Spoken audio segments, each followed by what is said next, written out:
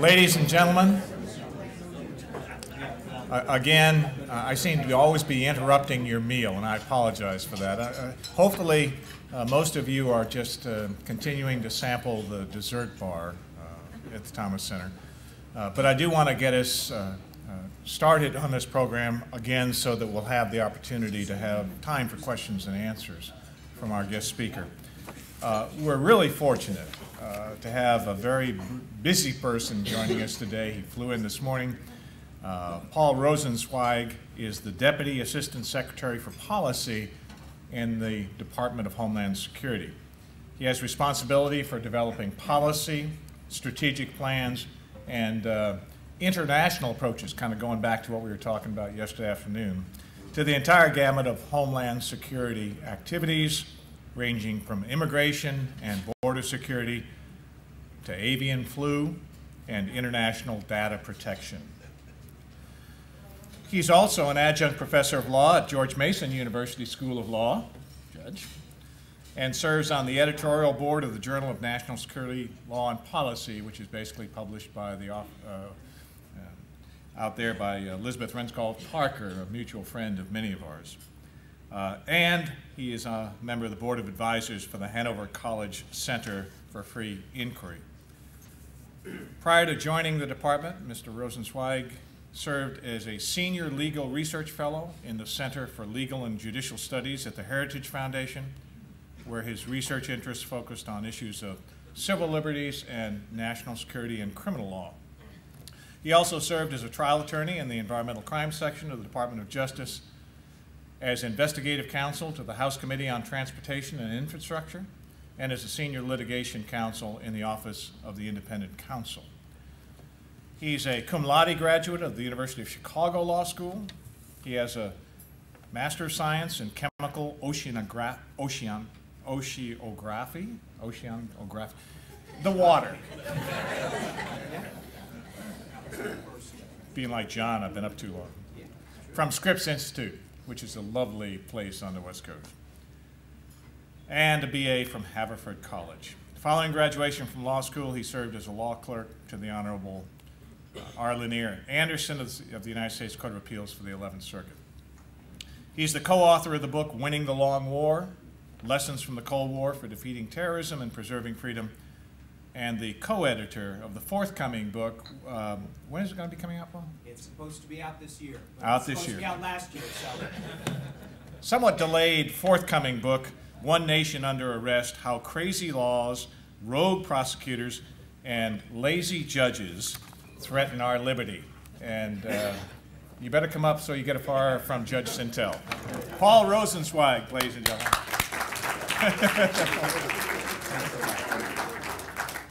Well, that book has been delayed, and I'm sure that now Judge Sintel is going to enjoin its publication, so it'll never be out. Thank you very, very much for inviting me. It's a great pleasure to be here. I'm going to do something I think a little dangerous today. I brought with me the speech the staff wrote, which would have been very dull. And so I'm going to, I spent last night trying to think of more interesting things to say to you, and I hope to educate you a little bit on the Department of Homeland Security and some of the issues that I think will face the next administration. Before I do that, I did want to go even further afield into dangerous territory by remarking on one thing that, that was spoken of at the last panel, which I thought was a fascinating panel, the panel on rendition. And in the panel, a number of the commentators bemoaned, I think, the lack of congressional oversight. And if I can characterize it perhaps a bit unfairly, the consensus was that Congress lacked the stomach for engaging in difficult issues relating to rendition. That may be the case in the national security realm, but what I see in the Homeland Security realm, and it was an interesting contrast, and I just thought I'd share it with you, is kind of the exact opposite, which is Congress is too much engaged, and too unreasonably so. We call it the anti-Horton principle, and that's not Willie Horton, that's Horton the elephant. You remember him? He said, "I meant what I said, and I said what I meant." This elephant's faithful 100%. What Congress does is it says something that it doesn't mean, and it doesn't mean what it says in the Homeland Security area all the time. I was thinking about this today as I was reading about congressional members who were objecting to the Secretary exercising his waiver authority of environmental laws to permit the construction of a border fence down on the southwest border. Now, the department had opposed the mandate to build a hard fence on the border, but nonetheless, Congress went forward and told us we must build 670 miles of it, and we must build that before the end of this year, and we give you the authority to waive environmental laws so that you may expedite the construction of this fence. And when we go ahead and actually do that, the same congressman, I mean, there are actually members on the brief in opposition to the waiver who were sponsors of the law authorizing the exemption. They oppose it. Another really in today's world example that I thought I'd share is back in August of last year, Congress directed us, again over our objections, to begin a program to screen 100% of the air cargo traveling in airplanes for bombs and radiological material.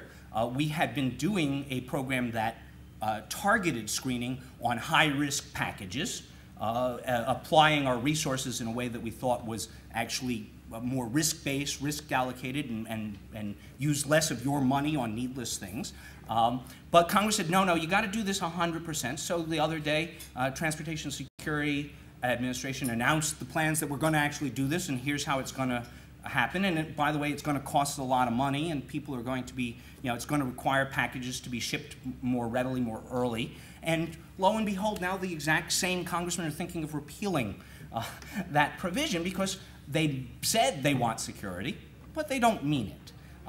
So my view of Congress, just before I get to the meat of what I say, is not that they lack the stomach for it, but that they sometimes lack a seriousness of purpose, or more fundamentally, an understanding of how hard it is to actually do some of the things that they demand the U.S. government do, which makes our job in the executive branch exceedingly difficult and challenging.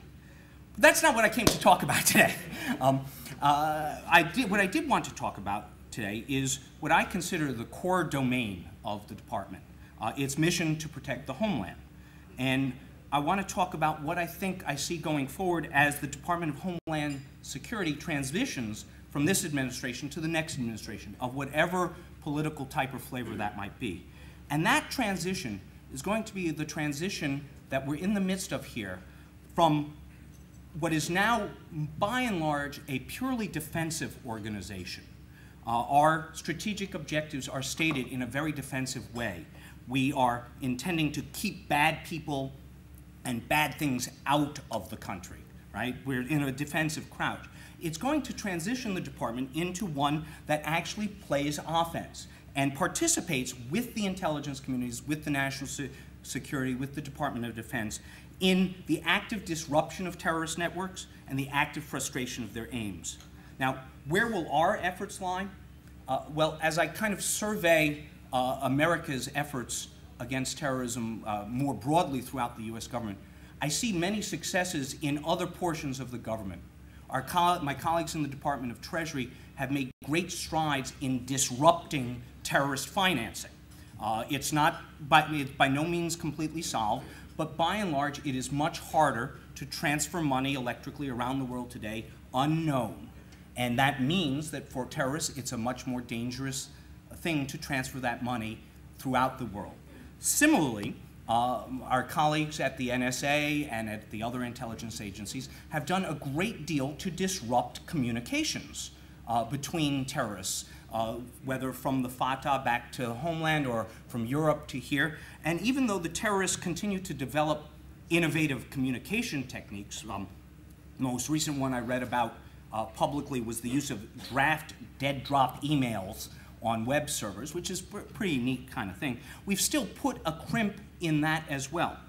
And what we've seen in response is an increase in the personal travel of terrorists, the actual physical movement of terrorists around the globe, both to communicate as messengers, bringing messages by hand or in their brains, and to carry funds. There's been a significant uptick in bulk cash courier smuggling internationally. Now, of course, a lot of that is probably not terrorist related. It's drug money moving around the world and such like. But it is fundamentally a change in operational patterns. And so what I'd like to talk about fundamentally today is our effort to target those terrorists who are now moving around the country and around the world, and more particularly, how we are working just nascently now, and I think more in the next administration, to make it as hard for terrorists to travel physically as it has already become for them to move money and people around the globe. And so I want to discuss both the power of the data availability that allows us to target terrorists, and I also want to talk candidly about some of the perils that I think lie behind this new paradigm. To start, let me illustrate the power of what we're doing with a story. It's the story of a man named Raed Albania. A few of you may have heard of it because there are very few of these stories that we can actually publicly disclose for obvious security reasons, but you'll see why this one is in the public domain. Albania arrived at the Chicago O'Hare Airport back in 2003. Based upon linked information in our databases, he was referred for what we call secondary screening, and some of you may have experienced that. That's where you go to the CBP officer, you give him your passport, and instead of going to pick up your bags and get out of the airport, he says, would you please go over there and talk to one of our officers? The officer may look in your bags, he will ask you some questions, that sort of thing. Based upon what occurred in the secondary screening, Albania was denied entry to the United States at O'Hare. At the time, his fingerprints and his photograph were taken, and he was sent to return back to London, from whence he had originated. Now, to be honest, at the time, the officer had no cold, hard facts of the sort that would justify a detention, an arrest of any sort, but he had sufficient indications of concern to exercise his authority, and he has it. It's delegated all the way down to our officers to deny Albania entry. Well, the next time those fingerprints were found, they were on the steering wheel of a suicide car that had blown itself up in a market in Iraq, killing 130 people. Al-Qaeda published one of its martyrdom videos, lauding Albania's activity. Do we know what Albania's intentions were coming into O'Hare? Of course not. Nobody knows. Maybe he was just here on vacation. But nonetheless, one wonders about what his intentions were, and one thinks of this as a success for this sort of system. What identified Albania is something we call the automated targeting system. It's been in the news a little, but it's one that's generally unfamiliar to most Americans. ATS is a rules-based system that uses inputs from a variety of sources to target CBP, Customs and Border Protection, inspection resources at travelers who are perceived or to be high risk. What are some of the sources of information that come into this? The NCIC, the National Criminal Information Center, wants and warrants of who there are lookouts for, including wants and warrants from overseas, from Interpol. It includes current intelligence and threats from a variety of sources, identifying perhaps recently discovered passport fraud that has been discovered by the intelligence, or particular routes of concern that are identified based upon sources and methods that I don't even know anything about, thank God. It contains as well our biographic information on people who are in the terrorist screening watch list that's held by the Terrorist Screening Center, which is operated by the FBI and the Department of Justice. It also contains information about the individual traveler, both what we call advanced passenger information, that is the passport data on your passport page, name, gender, country of nationality, passport number, and what we call passenger name record information, PNR. PNR is commercial data that a traveler gives to the airline in advance of travel, and besides the name and itinerary, it can include things like who your travel agent is, who you're traveling with, what your phone number is, what your credit card is. Now, the biographic information allows us to identify for targeting people whose names are similar to or identical to people on the terrorist screening watch list, people who are in the NCIC and are known or suspected of being criminals. The passenger name record information serves a different function. It allows us through link analysis to actually link people who might otherwise be on that list to unknown individuals. The greatest threat that we face in defending the border, and I would think probably in the intelligence community, is not the people we know about. It's the people we don't know about yet, the cleanskins, they're called, the unknowns.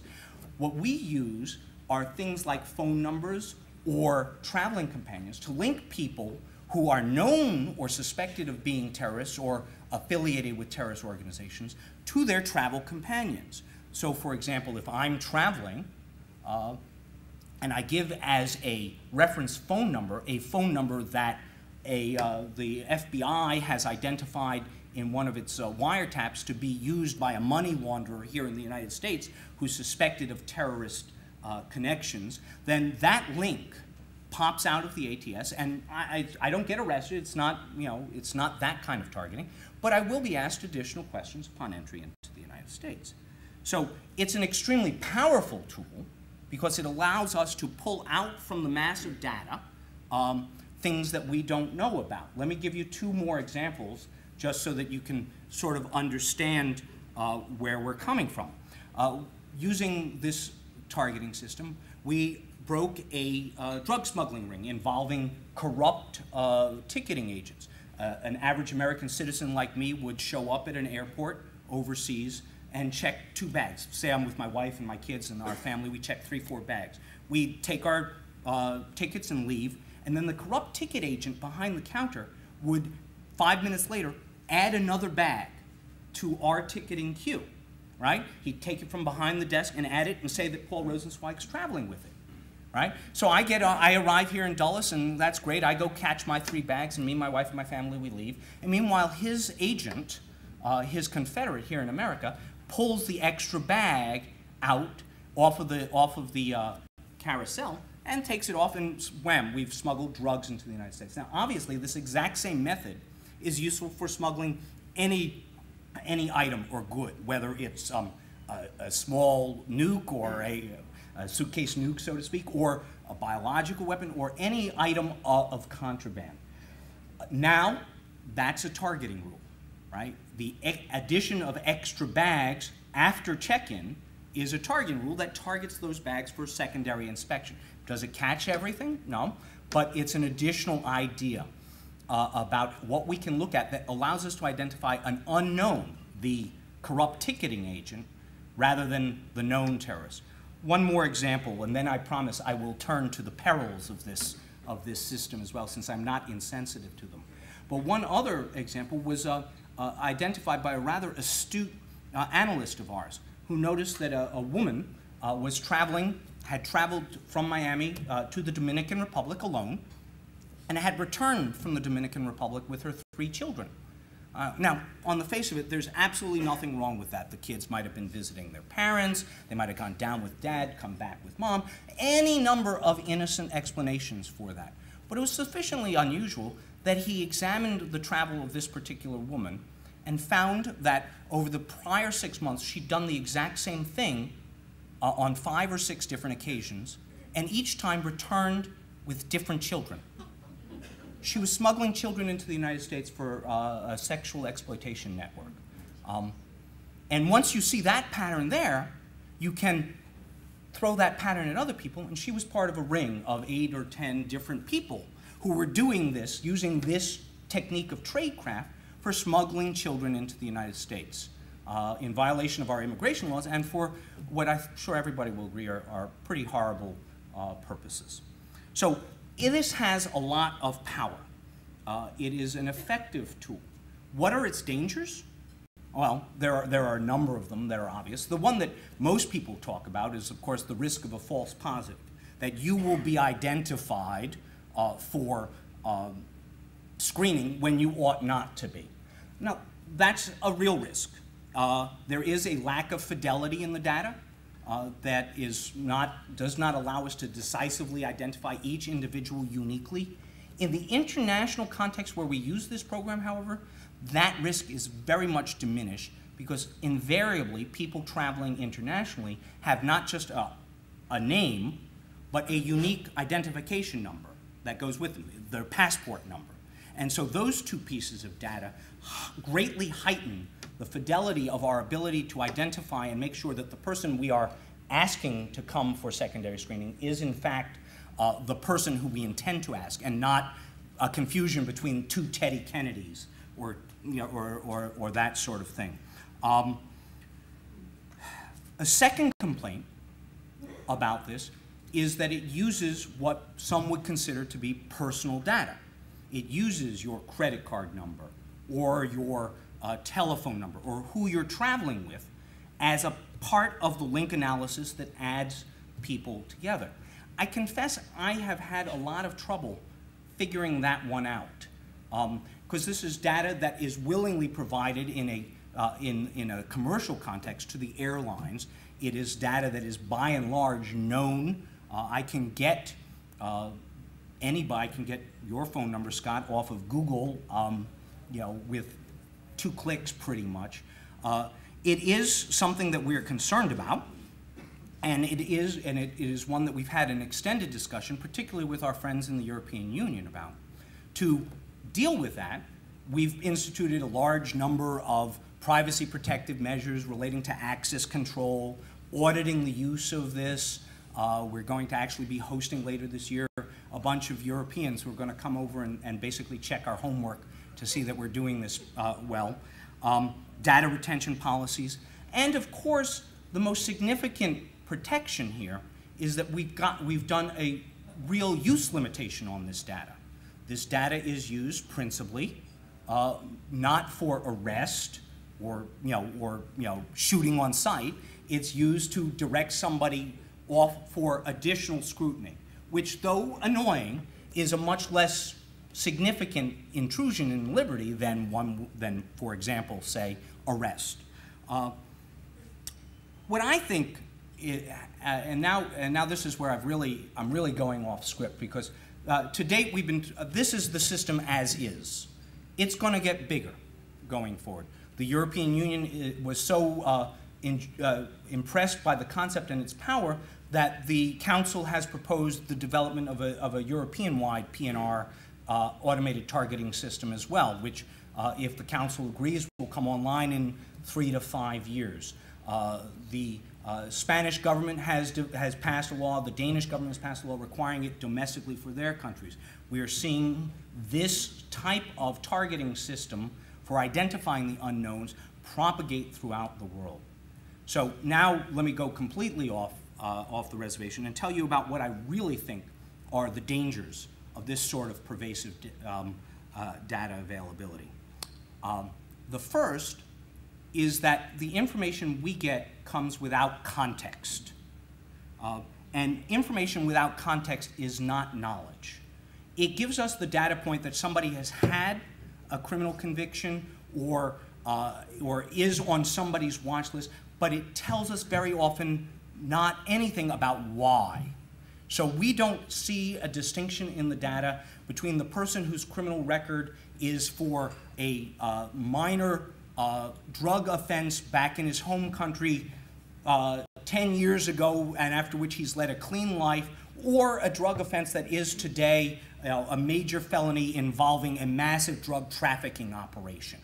We don't see a distinction between a connection to terrorist organizations that is tenuous or one that is known and certain within the intelligence community. The fidelity of the data and is not clear. What this has suggested to me is that the data that we use right now requires annotation in some form. And that actually scares people, because what it suggests to me is we need more data, even more data, to understand what the data is that we're looking at that is forming the basis for our targeting decisions.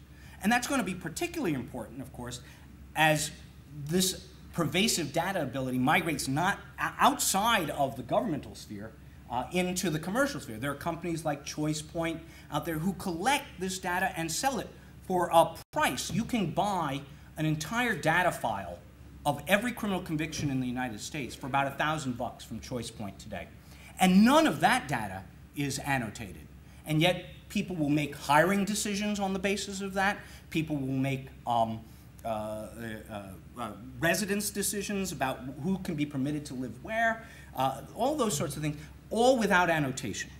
So that's, information needs context, and without context, it really isn't usable knowledge. That's one of the dangers going forward.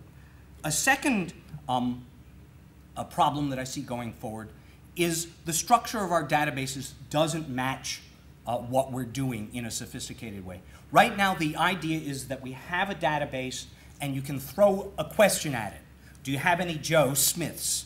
Do you know any Scott Silmans? Anything like that. And the answer will come back, no, I don't know that. But the truth of the matter is that data is getting added to the database every day. So the only way for me to make sure that Scott Silman is not a problem tomorrow is to ask that question every day. Got any Scotts today? Got any Scotts tomorrow? Got any Scotts the next day? And that means that for it to operate, the system has to ask questions about everybody every day, which is fundamentally anti-privacy. It's asking questions about every name we could possibly conceive of. What we need to do, in both, again, in the federal government and in the commercial data sphere, is reconfigure the databases so that every addition to the database is itself a query. Every piece of data a query, every query a data point. If I ask, do you know any Scots, right? That resides not as just a query, but as a data point that somebody out there, an analyst, has a good reason to be interested in Scott. So if 6 years later, or 6 weeks later, data comes in, that matches up to the query, so that I don't have to be asking the same question every day in a privacy-invasive way, and there's no adverse privacy, or fewer adverse privacy consequences. The third one, which is perhaps the last one I will leave you with, is that the pervasiveness of information and our ability to access it is wildly increasing the certainty of punishment, right? It is raising my ability as the federal government to identify criminal traffickers in children to our great good, but it's also magnifying my ability to identify people who are committing other offenses that might not necessarily be thought of as so serious, smuggling Cuban cigars, for example. Our deterrence model in the entire criminal sphere is based upon an assessment of the likelihood of capture, right? We punish people 10 years for X offense because we figure we're only going to catch 5% of them at one point or another. And so we set a very high criminal penalty rate because our rate of capture and conviction is so low. As information grows in availability and the certainty of punishment grows, there's two things that we might want to think about, and I'll leave this with you. One is, should we be reducing the amount of time that criminal time that given offenses get, because you're more certain to be captured, so one side of the equation goes down, maybe the punishment side goes up, the punishment side should go down. And the last thing is, if we can know everything that you do and define and know when you've done something wrong, do we need to stop making everything wrong? We can catch everybody now who's smuggling Cuban cigars and know about it for forever. Does that mean that we should maybe rethink what we consider criminal offenses as opposed to civil offenses, administrative offenses? They don't have to be completely ignored, but the characterization of them as criminal leaves a lot to be desired in a system where I know a great deal more, the U.S. government, not me personally. I know a great deal more, we know a great deal more about everybody. So that's a short tour through what I see going forward. It's a tour in which I see the Department of Homeland Security taking the offense against terrorists. The program I've described is but one of a few. I could rattle on about fingerprint taking at the airports, or identification requirements at the border, improving passport security, but I think I've probably rattled on more than long enough. The next administration is going to have to figure out a lot of these questions as it goes forward. What are the rules for engagement? How are we going to integrate with our international partners? Do we want to integrate with them? That would have some great benefits for creating a space of safety that is broader than just America, but it also has some great challenges in bringing together systems that are not necessarily perfectly aligned both in law or in culture. It's going to be a great challenge. My job ends in 9 months and some number of days, so I'm going to leave it to somebody else. Thank you very much. I look forward to answering your questions.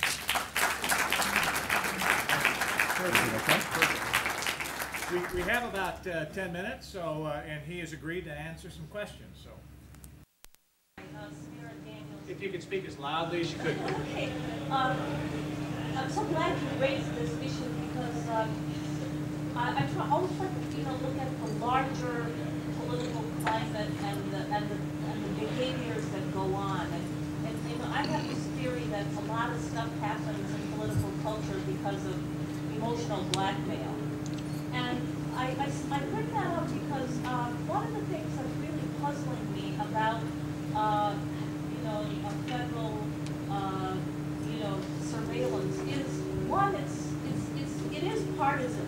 It seems to be that because there are these political wranglings and this culture of vendetta culture, it creates even a more vulnerable situation for disfavored minorities in this country. And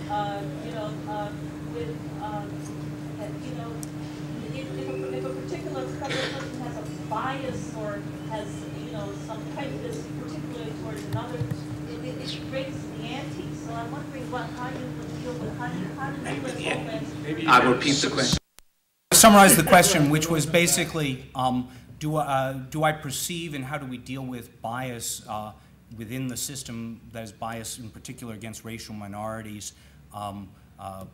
Presumably, you mean in this instance, mostly people of Arab descent or Muslim descent who are the subject matter. I have to tell you, it's actually kind of interesting. If I could characterize the thinking in the department, I would say that the places that we perceive the greatest risk from are not necessarily the places you would expect. When Secretary Chertoff talks about emerging threats to the homeland, he doesn't talk necessarily about the Middle East or South Asia. He talks often about Southeast Asia, and forgive me, Richard, but my friend Richard Girding, he is here. He's from the Netherlands Embassy in Washington. But he often talks about the emerging threats from Europe and the development of homegrown terrorists there. One thing I can assure you of, and I know this because we helped to build the system, is that the targeting system, at least the one I was talking about today, has absolutely no mention of race or ethnicity or any of those suspect characteristics. The intelligence that it uses is a great deal more focused. It's this particular flight or this particular series of flights during this particular time frame, that sort of targeting. And so, from my perspective, it's actually an improvement over the broad-based prejudices that have and could easily continue to animate individuals for forever, because it allows us to have a pretty rigorous check on who we pull aside for secondary screening and why. It's not perfect. We have 210,000 people who work for the DHS, and I would be lying if I told you that they were all saints. But it does give us a really solid grounding. It's auditable, so we know if people are putting in invidious test characteristics. Give me all the Pakistanis, or something like that. And by and large, we don't see that, and so we're pretty pleased with ourselves in that regard. Dave Shannon. How are you? It's good to see you. Welcome to do. A softball, please, Dave. No, not from David. David used to be my oversight guy. Well, I'm not going to comment on the oversight. You made a lot of good points on oversight, but they weren't entirely balanced. But I'm not going to answer. Sorry. But thank you for discarding the staff speech, because you did give us a lot of food for thought there. I wonder if you could opine a little bit on as used in the context of immigration, the context of entry into the United States, there's one set of legal analysis and balancing of policies that you make. But as this system, which has many numerous applications, as it could potentially migrate to citizens, how do you think about that in terms of what types of additional limitations on its use might be required and why? And also, how do you ensure against, and when Scott and I teach and we talk to students about things like this, one of the things they certainly bring up is mission creep. Absolutely. How do you ensure that this, which is a counterterrorism tool and maybe an anti-child trafficking tool, how do you make sure we're not trying to stop travel of protesters who want to go to San Francisco to put out the torch? Well, there are a couple pieces invested in that. The first is the transition from an international arrivals program to a domestic arrivals program. My own view is that the only way to do that, to guard against that, is to really have a hard line and police it. The things that we do in this system with respect to arriving non-citizens are things that I don't think anybody wants us to do with respect to domestic travelers. It's just, it would be a significant challenge. But the truth is that to some degree, these sorts of systems are mutating into the domestic system. There's a program we're running called Secure Flight, which is going to be just a biographic watch list check. So this is none of the finding the unknowns, it's only finding the knowns whose names are on the terrorist screening watch list, who might be traveling domestically, who might have surreptitiously crossed the southern border or something of that sort. And there we have to be much more careful. For those who followed the evolution of that program, when it was first proposed before I got engaged in this, before I even joined the department, it was conceived of in much the same way, as a kind of omnibus, find everybody for everything program. I thought that was terrible when I was on the outside of the government for many of the same reasons that I'm sure you do. What it is now, again, I think a much better mutation is a name and a date of birth.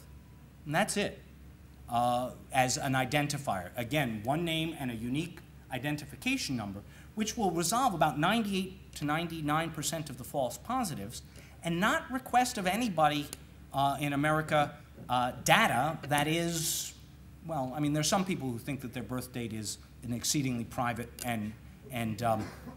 item, but by and large, I think even the privacy community, who are generally very critical of our activities, have thought that that's a real reduction in the data call, and again, reduction in the consequences. So it's just, could we ask you some questions just to make sure you're not who you say you are? I don't think that there's a real prospect of expansion of that program.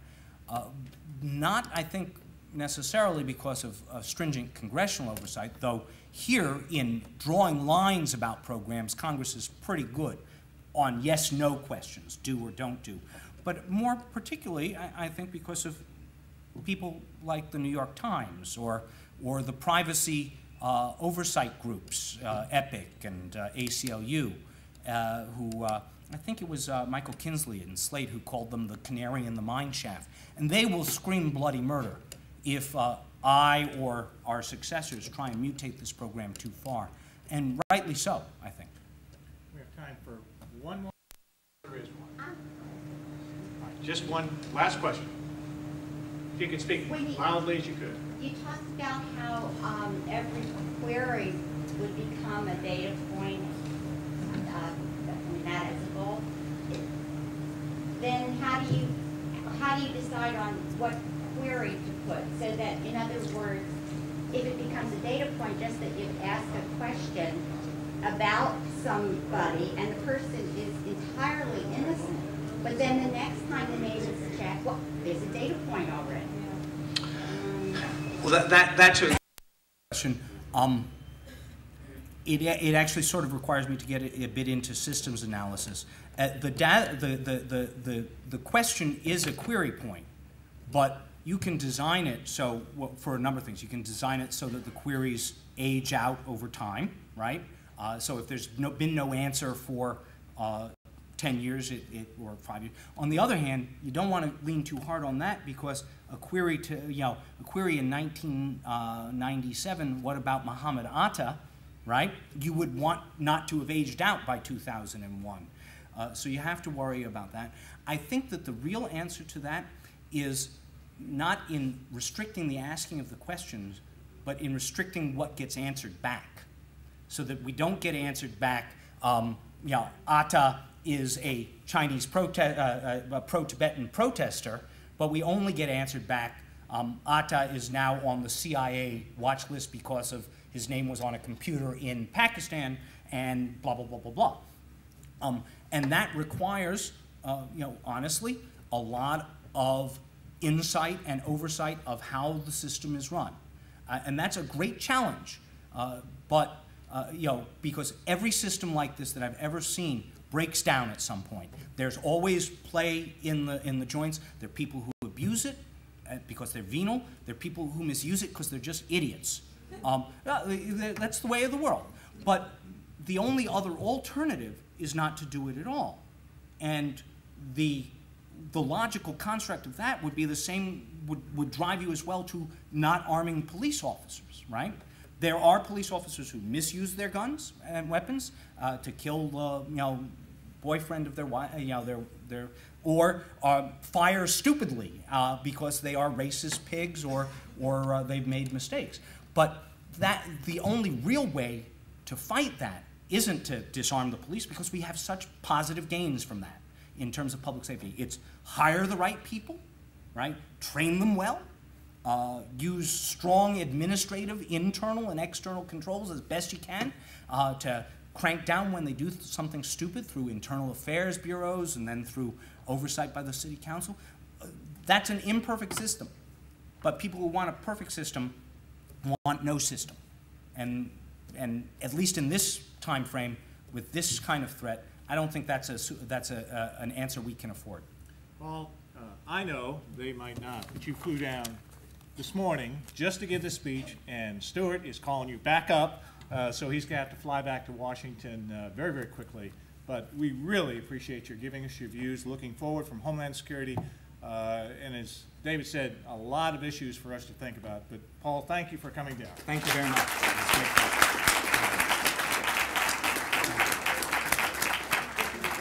We are going to reconvene back in Janine Auditorium as close to, Admiral Miller would tell me, as close to 2:15 as we can for the final panel on the role of the lawyer in the war on terrorism. Thank you for joining us at lunch.